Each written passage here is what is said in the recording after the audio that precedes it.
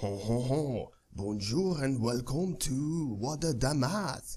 Today we are going to be talking about Système International, which is a French greatest invention of 17th to 18th century. The invention so great that it is used by everybody in the world today, except for those Americans. First, let me tell you about the history of the French system, or also known as international system. These two great amazing men right here on your left, it is Monsieur Michin, he's amazing. And on your right, Monsieur Delambre, also amazing. These two men, they wanted to find a universal measurement for everybody, but specifically for the great French Empire. So they sit down with the coffee and they drink coffee and they think, how do we make it so that everybody know what the measurement is? Let us start with the length. And they think, oh, why don't we make it like this? If this is here, this is right here is Earth, is where we live, Terre, as we call it in French. Then maybe if you look at the North Pole right here, and then if you look at Equator, or Equator as it is known in the not so interesting English language, and then we measure from here to here, we measure, but then we divide this by a million, which is also a French word that we, the French, invented. So we, the French, decided that we need to go and measure the distance between North Pole and Equator and divide it by million, which is a French word. I mentioned that already. But because we, the French, we do not like to work, we decided to only measure a very small part of it. We decided to start in our favorite city, Dunkirk. Dunkirk is in the north of France. And then we decided to measure distance from here to Barcelona, which is in Spain. And that gives us, and the distance here was 1,000 kilometers, both of which are French words. Now, to commemorate this finding, we decided to make 2 long platinum bars, and platinum is the most expensive metal in the world. And this was one, and then this was the other. And one of them was exactly 1 meter in length, and the other was exactly 1 kilogram in weight. And these 2 bars, they're still in France. Even today you can go and check them out. But unfortunately, the measurement has changed since then. So the 1 meter that we, the French, found has been changed today. And we, the French, are so sad. But not sad enough, because we still have the platinum bar in our country. And we have the history to prove it. Vive la France! Ho ho ho! Alright, so let's talk about this part in your chapter, and this is international system, so essentially the units used in the IB. Now, one thing I'm going to tell you right now is that forget about your American units, forget about feet, forget about yards, forget about, what else, miles, and forget about everything else that you will hear from Americans. Unfortunately, none of it is relevant in IB, and you cannot express these units on the test. You have to express units in what's considered to be international system, and that's things like meters for distance, or meter square for area, or meter cube for volume. So that's right here is distance, this right here is area, and this right here is volume. Kilograms for mass, seconds for time, and that's S. Meters per second velocity, or basically speed. And these are the units you'll see the most, but there's some other units that are allowed. Let me just list some of them as well. So in some questions you can also use minutes and hours for time as well, so not just seconds but also minutes and hours for time. You can use grams or tons, which is T, for weight, and that's on top of kilograms. You can also use liters for capacity, so that's usually when you're measuring liquids. Some questions may have hectares, which is also a measurement of area, and one of the questions in your books actually deals with that as well. So that's hectares. It's spelled like this. The only acceptable temperature, or actually the only two acceptable measures, but the preferred temperature is degrees Celsius, and that's temperature. But you should also know that there's another degree called Kelvin, which starts basically at absolute zero. So zero, if you've never done physics, 0 Kelvin is equal to absolute zero, which is, I'm going to give you a Celsius value for this, which is basically minus 273.15 degrees Celsius. In other words, 273.15 degrees Kelvin is the same as 0 degrees Celsius. And that is something you should also be familiar with just in case. Now the test usually provides you with a conversion for these units, so you don't have to memorize how to convert them, and conversion is provided for you, but you should still know how to convert one from another. I haven't listed all of the units. There's some of them are, you can find them in your book, but they're not as common. Like for example, for pressure and for things like nautical speed, nautical mile, those are not very common, but you'll usually get a conversion rate, how to convert from, let's just say, nautical mile to kilometers.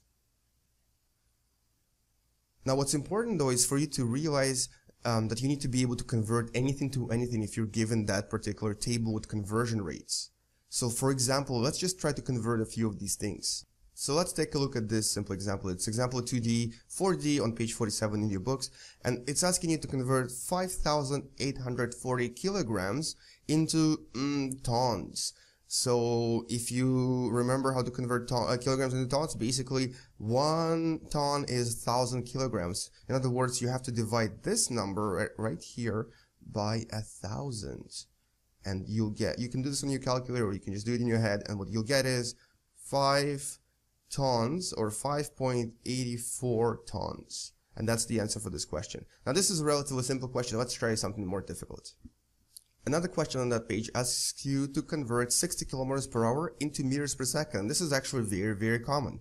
Converting kilometers per hour into meters per second is so common that there's actually a pretty cool trick or a pretty neat trick to on how to do this. Whenever you're converting kilometers into meters, all you have to do is, without calculating what kilometers and hours and seconds is, basically all you have to do is divide by 3.6. So that's going from kilometers per hour to meters per second. Basically, you're going from the big to the small, so you're dividing by 3.6.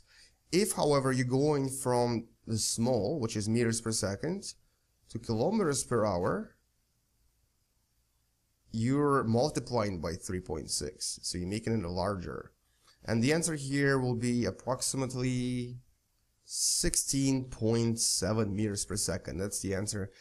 So converting kilometers per hour to meters per second is very, very common. So make sure that just to save yourself some time, you remember this little trick. So divide by 3.6 or multiply by 3.6. And one thing you really should remember as well is the conversion units. So these are the units that come before the numbers or before the other units. And what I'm talking about is the little letters like kilogram, milliliter. You have to make sure that you understand how they're written and what they mean. So for example, let's look at the ones you have in your book. So for really small things, you have milli, micro, and nano. And these are the ones that are very common, so you should definitely know them. Milli is written with a small m followed by a unit. So for example, milliliters. So that's and this equals to 1,000th of a unit. Or in other words, if we write this in scientific notation, it's 1 times 10 to the power of minus 3. Micro is written with a Greek m, which is something I mentioned in the previous video. Oops, I'm going to write this in red actually. And it looks like this. It looks like an m with a long leg in the beginning. And let's just say this is going to be micrometers, which is something that's very common in science. And that's, so you add 3 more zeros to this, and that's basically 1/1,000,000th of a unit. Or, in other words, 1 times 10 to the power of minus 6. And the last one you should know is nanometers, and that's N, M. And this is like when you're talking about, let's just say, in computer sciences, you'll hear this a lot because a lot of the microchips right now use nanometers when they make microchips. It's a distance between two transistors that make our processors super fast. And nanometers are basically 1 billionth, so 9 zeros, of a unit. And that's 1 times 10 to the power of minus 9. So you can see there's a little pattern here. Minus 3, minus 6, minus 9. So make sure that you know these at least. And for large numbers, we have 3 more. So we obviously have kilo, and this is things like kilograms, and that's small k followed by a letter. And this is multiplied by 1,000. And that's basically 1 times 10 to the power of 3. Then we have mega, and this is actually large or capital M. So you can have things like megahertz or megagrams, I guess. It's something you don't really hear very often, but it's possible. So I just write megagram. And that's multiplied by 1 million and equals to 1 times 10 to the power of 6. And you can probably guess the last one. This is giga, capital G, something we hear a lot today in our smartphones and computers, gigahertz. Let's just say this is going to be gigaliters, capital G, capital L. And this is multiplied by billion, so 9 zeros. And it's 1 times 10 to the power of 9. So these are the ones you should really know. So let's take a look at another sample problem from your book. And this one is a word problem where you have to first find something and then you have to convert it. So this is number 6 on page 47, and it's basically all about area. So you have a field that has certain length. So let's just draw the field first. It's going to be green because it's a field. It's going to be crooked because I can't draw. And this field is 440 meters in length and 75 meters in width. And your question is, so what's the area of this, but in hectares, in HAs? So your answer at the end has to be in hectares. First step, let's find the area. This you should know already. Basically, cross multiply these two values, and it's 440 times 75, which is, let's do my super math, 33,000. So now all we have to do is convert. Oh, and this is in what? This is obviously meters square. Meters square. So you do have to write these units, so don't forget, or otherwise you're going to lose points on the test. And now we have to convert this into hectares. So this equals what in hectares? Now the conversion rate for this is 1 hectare equals to 10,000 meters square. So it's actually pretty easy to remember. It's 10,000 meters square. And we have 33,000 meters square. So how many hectares is it? Well, basically it's this divided by 10,000, which will give us 3.3 hectares. And that's the final answer for this. So it's 3.3 hectares. And basically that's how you do all of these conversion questions. You'll definitely see quite a lot of them, so make sure you know how to convert things and how to use these tables. Alright, thank you for watching and good luck to you.